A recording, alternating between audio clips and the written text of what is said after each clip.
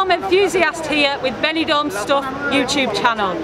I'm here at the Town Hall Square today where a protest rally is taking place. Buenos días.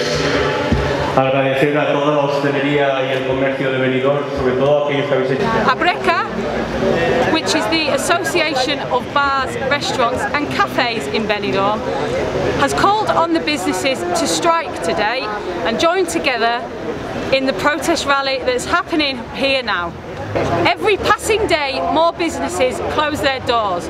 Behind these businesses are thousands of people losing their jobs, families losing their income.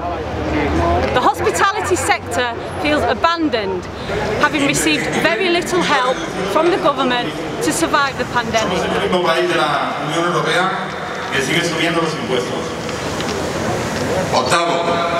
The crisis has hit the Benidorm area particularly hard.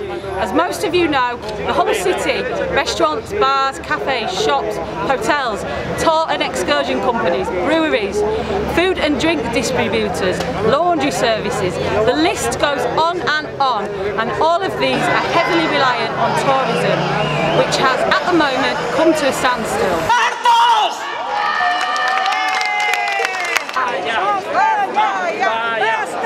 They are demanding aid from the government in the form of tax reductions and exemptions for social security payments. At the absolute minimum, these financial burdens could be lifted for the businesses fighting to survive, to help them be able to pull through this terrible situation. Abreca have joined with ICO, which is the Association for Shops, Services and Self-Employed, in this initiative and have invited all businesses in the sector to cease their activity as a sign of protest and participate in the rally today, meeting here at the Town Hall Square, where a manifesto will be read out about the agonising situation affecting everybody right now, from entrepreneurs, business owners to their employees and their families. Es cierto, Benidorm se muere, el comercio se muere y la hostelería se muere. Por todo ello solicitamos al Gobierno nacional, autonómico y también municipal en este caso, It's a good turnout. I can see lots of faces I recognise from all different parts of the spectrum. I'm here with Lee from the Pig and Whistle. Lee, what does it mean for you to be here today? Means very, very much because of the situation I find myself in after 7 months, still with no help from the government, only open to be able to open 5 months, 5 weeks in the whole of this year. With the restaurant now capacity only 12 and only 2 or 4 on the outside, it's not possible to carry on there. So this newest movement has actually closed the restaurant now as well for the short term. And how are you thinking that it's going to make a difference? Are you hopeful? Today I'm not sure things will ever make a difference, but to be part of it, maybe the media like yourselves can get this spread and shared wide. Well, maybe we can get something action off of the government. We have to try. Who knows? It's not about making a difference today, but I'm actually here to ask them or to speak my word, and that's we need help now.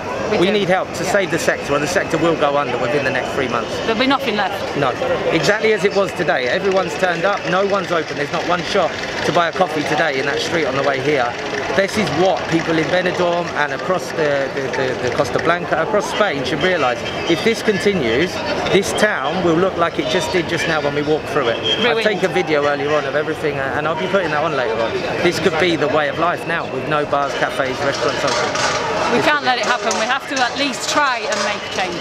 Yeah, let's try and fight through this and see the winter through, and hopefully better times will come. But at the moment things are looking bleak. There's never any good news like there was before. There was always like a little light at the end of the tunnel. Right now I'm feeling like there is no good news coming through. Yeah, it's difficult. Yeah. Very difficult. Thanks for your time. No worries, no worries. All the best. The restrictions constantly being placed upon these sectors are effectively strangling the companies, making it near impossible to function as a business. Action is needed to help them see this through, or there will be nothing left. Animadora turística del Inserso, por favor. No, Benidorm es seguro, se puede venir aquí a veranear. Todo el mundo con la tercera edad y mis chicos y chicas de oro. ¡Arriba Benidorm! ¡Arriba!